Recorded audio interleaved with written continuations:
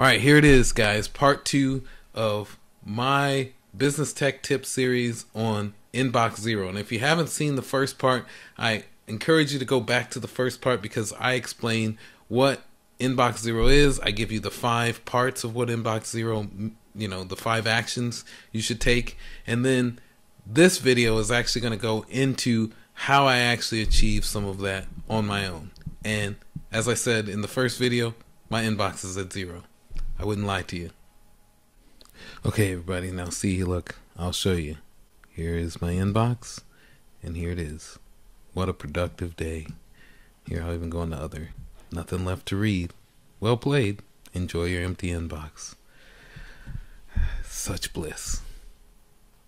Okay, so I've briefly talked about the 5 different concepts, and I would encourage you, if you really are enjoying understanding and diving into this topic in Inbox Zero, please check all the references down below. There's a lot of different resources. There are plugins for your Gmail. There are different aspects of Inbox Zero that a lot of folks really get into. I try to keep it as simple as I can. I've never really done much than some of the concepts I'm about to explain, but I think the next part of this that I want to get into is what tools or what things in the philosophy, in the scope of Inbox Zero do I follow, and how I think that can really help you. So let's dive into that. The first thing I try to do at times is I definitely try to turn off my mail client, or at least in some aspects I try to make it so that when I get those little emails, the little notification that pulls up at the bottom that says, hey, you just got a new email, that is minimized, right? And the reason I say this is this. Not everybody can just turn off your email client. Not everybody, not even for me at times do I feel like I can do that. But what I can do is if I've done this correctly, I can minimize the amount of times that comes up and distracts me. If I'm in the middle of doing something that's really important, nothing kills progress like an email notification down at the bottom of the screen. I've seen lots of people get emails and say, oh, I've been bogged down with emails because I was trying to get this thing done, but then I got this email from somebody and that became more important. Why? Why did they become more important? Because someone got on their keyboard and put your email address in there? That's crazy. That's absolutely crazy to me that other folks can interrupt your day. It's like driving down the road and somebody's flagging you down. You have to stop and talk to them. I'm trying to go somewhere. Why should I talk to this person on the side of the road? And ultimately, that person could be someone that you know or that you don't know. That's the problem with email notification. That's the reason why turning off your mail client, or at least minimizing the amount of times that mail client can distract you, is important when it comes to Inbox Zero. It actually does help you save time. And ultimately, in the end, you could spend more time focused on the things you need to get done at that time. And when you need to go back to mail, you check it. And when you check your mail, it's not overwhelming because it's not like I have hundreds of emails and I have to figure out which ones I need to follow up on, which ones I'm looking at, and all that stuff. You've done it. Okay, so the next thing I would encourage people to do, and this is something I do quite often in Inbox Zero because it does get frustrating, and at times I get lazy, just like anybody else. It's hard to stay on top of things when it comes to staying on top of emails and keeping it at 0 because you're so bombarded with emails. But trust me, you can get there. And the way you get there, at least initially, is to go on email amnesia. Email amnesia is basically just taking all the emails that are in your inbox currently. I don't care how many there are. I really don't. It could be 10 emails. It could be 10,000 emails. It really doesn't matter. Creating a folder in your inbox or in your mail client that says amnesia or says archive or says whatever it is you want it to say. Put the current date if you want. Something that could be significant for you to understand. At this particular moment, I no longer want to have emails bother me. I don't need these emails in my inbox. I'm going to put them somewhere else.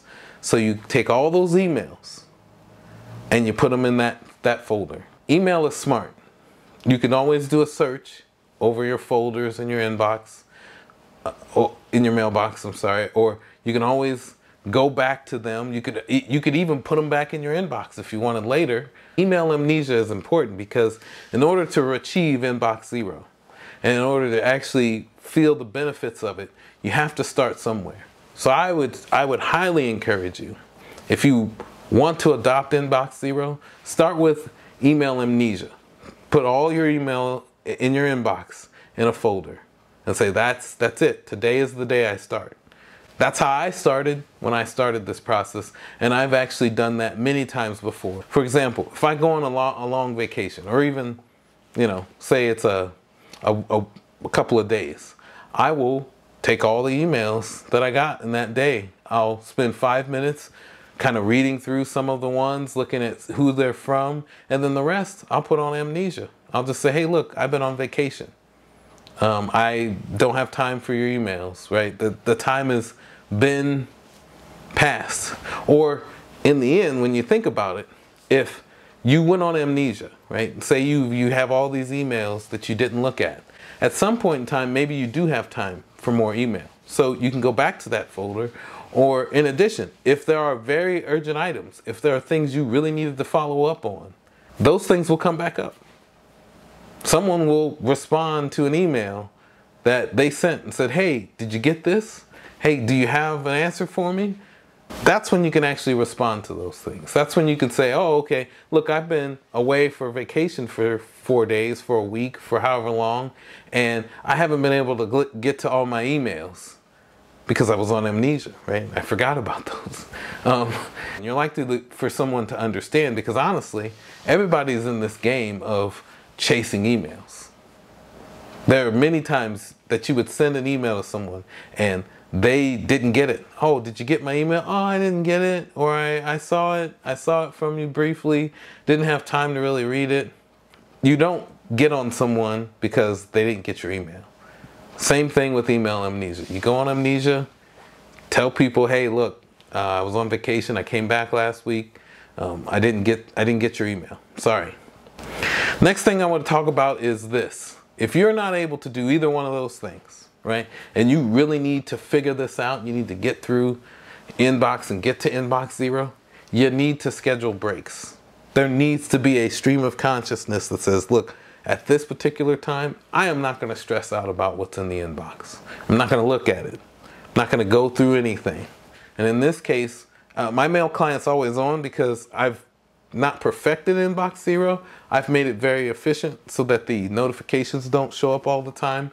And when they do show up, I've almost trained myself to automatically think of what I should do with that email.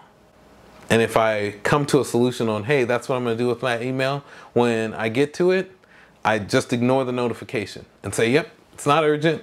Don't need to worry about it. I'm going to keep going on with my day. And so you need to have breaks where you're not thinking about what email is coming in. What's the next thing that's going to take over my day, right? Schedule those breaks. Take those breaks so that you can get other things done, so that you can attack your inbox with precision, so that you can, be in this place where eventually you get to zero. That's something else that's also very good as a tool as far as getting to inbox zero, being able to do those things, and being able to move on.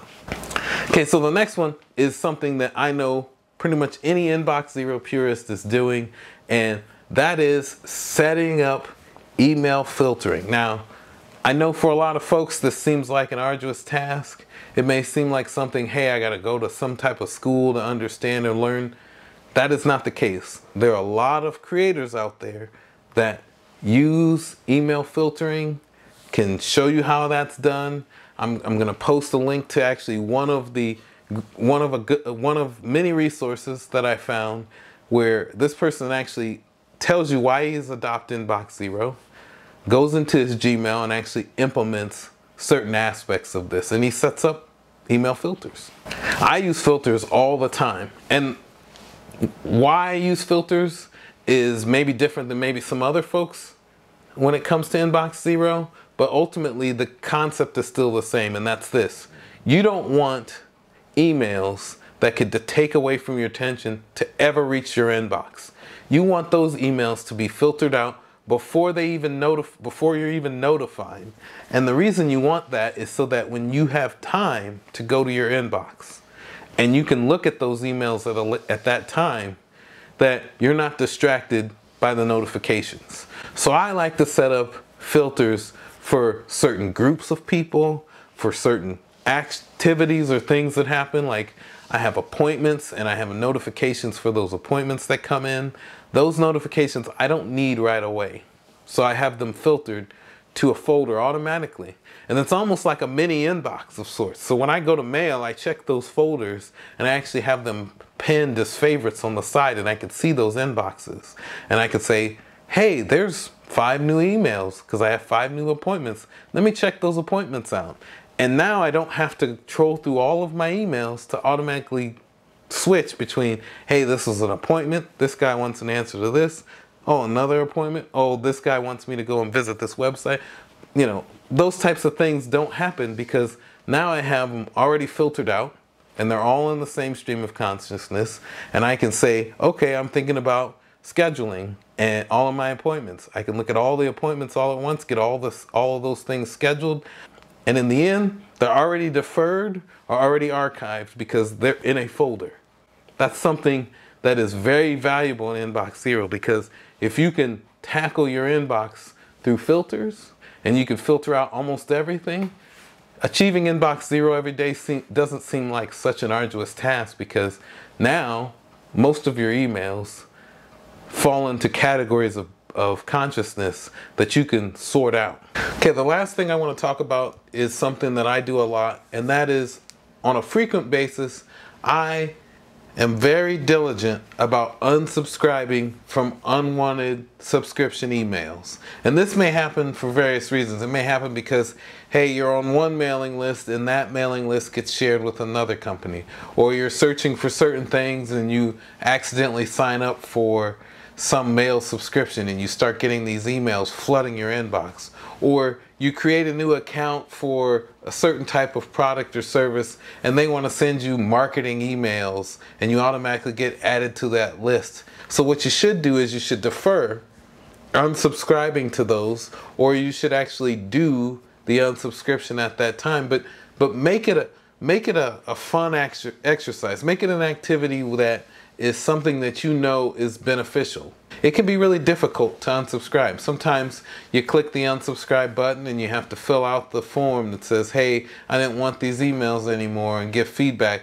Sometimes you have to change email preferences, and that gets to be frustrating and annoying as well. Delegating that, or deferring that, I'm sorry, to another time, and then going back and doing it later is something that I find myself doing often, because ultimately in, I know I'm going to be saving myself a lot of stress and a lot of headache because I've unsubscribed from these unwanted, unnecessary emails flooding my inbox. And if it is something that you actually do want, then take my advice and set up a filter, and then you could just filter those out so that they never reach your inbox in the first place, and you can go back to those when you're ready to go to those. If you commit the time and the resources and the energy to Inbox Zero, you start to develop these habits where you're like, oh, but this is still really important to me. I want to keep that. So maybe I should just filter that out so that I can come back to it and it doesn't interrupt my stream of consciousness of incoming emails. Because the concept of Inbox Zero is pretty simple, and that's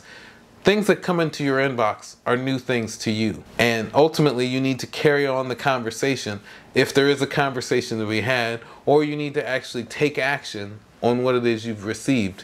You aren't going to have enough time in the day to look at every email in your inbox and use the same weight or same importance to them. And that's the reason Inbox Zero is so important, because once you start getting emails in your inbox after you've set up these filters, after you've unsubscribed from all these messages, you will only get messages that are relevant to you at that time and that you can take action on right away. The feeling of having an empty inbox is something I can't replace. It's something that I really do enjoy. I enjoy getting to Inbox Zero and seeing no emails in my inbox, knowing that my life is either organized, right? Because nothing is ever really done my life is organized, and I'm able to not stress out about the fact that there are a bunch of emails to take up my attention when I get new emails that come in and it requires my attention to look at.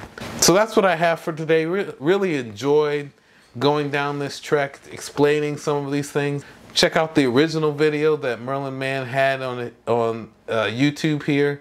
It's really old, but it's very relevant to this time, and you will find a lot of value in it. It's about an hour long, but the first half hour is where he really tackles this subject. The second half hour is more question and answer, and I did find some of the questions and some of the answers that he took, the approaches that he took, to be insightful as well. With that, please put in the comment section below.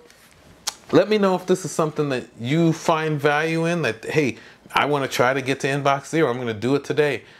Or if you think I'm actually crazy, go ahead and put that in the description too, or in the comment section of this video as well. Say, I'm crazy, that's never going to happen, and here's a challenge, and here's why. I would love to have a discussion about those things. I'd love to try to help you tackle that. If you think that inbox zero is something that may be of some use to you, but you think it's impossible, I'd love to spend some time talking to you about it. Email is a communication tool.